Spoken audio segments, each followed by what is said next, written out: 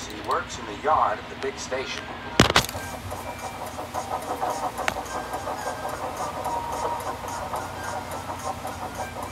He loves playing jokes, but they can get him into trouble.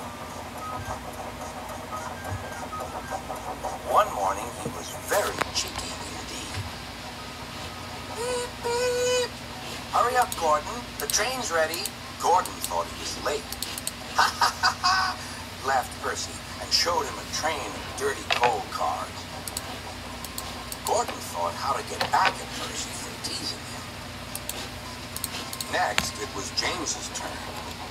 Stay in the shed today, James. Sir Topham Hatt will come and see you.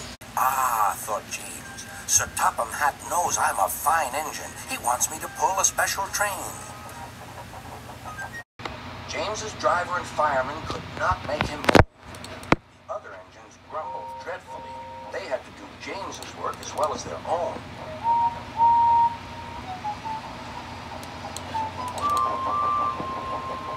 At last, the inspector arrived. Show a wheel, James. You can't stay here all day. Sir Topham Hatt told me to stay here. He sent a message this morning. He did not. How could he? He's away for a week. Oh, said James. Oh, where's Percy? Percy had wisely disappeared.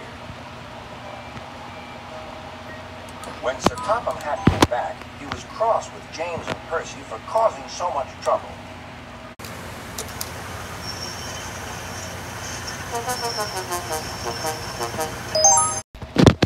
But the very next day, Percy was still being cheeky.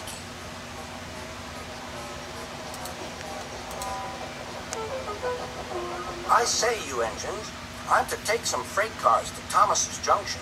Sir Topham Hatt chose me especially. He must know I'm a really useful engine. More likely he wants out of the way, grunted James. Gordon looked across to James. They were going to play a trick on Percy. James and I were just speaking about signals at the junction. We can't be too careful about signals, but then I needn't say that to a really useful engine like you, Percy. Percy felt flattered. We had spoken of backing signals, put in James. They need extra special care, you know. Would you like me to explain? No, thank you, James, said Percy. I know all about it. The driver laughed and explained. Oh, dear, said Percy. Let's start quickly before they see us. He was too late. Gordon saw everything.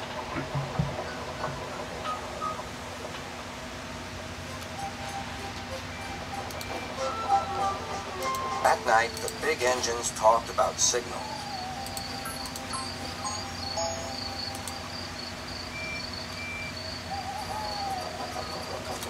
They thought the subject was funny.